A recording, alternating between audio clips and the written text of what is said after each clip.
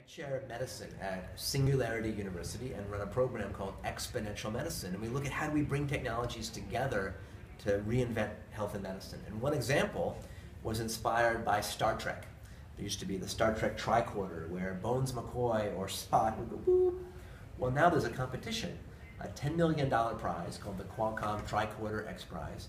And over 400 teams have put together an idea of a real medical tricorder. And this is one of the finalists, a company called Scanadu. It's called the Scanadu Scout. And this is something you'll have at home. Okay. And maybe every day or every week, if you're feeling good, you can hold this to your forehead.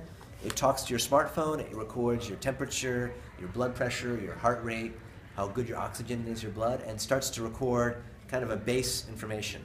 And we'll show you this.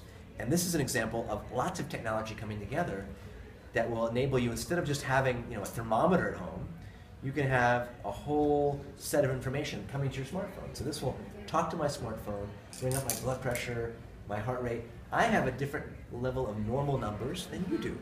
So that's good for tracking my health. But let's say I have a fever and have some symptoms. I'll use this to record the information, answer some questions, maybe check my urine or my blood, and will be used together with your medical team to do a better job of doing diagnostics, of triage, and when you have a disease, helping manage that in smarter ways from home as opposed to having to always come back to the clinic or the hospital.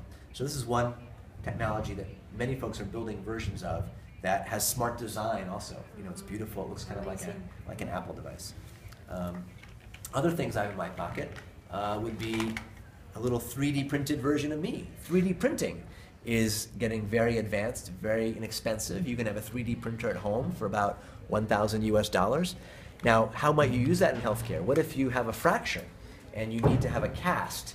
Well, what if we could 3D print the cast that matches exactly your anatomy? This one's not built for me, but imagine it was scan my arm and printed to match exactly your arm, right?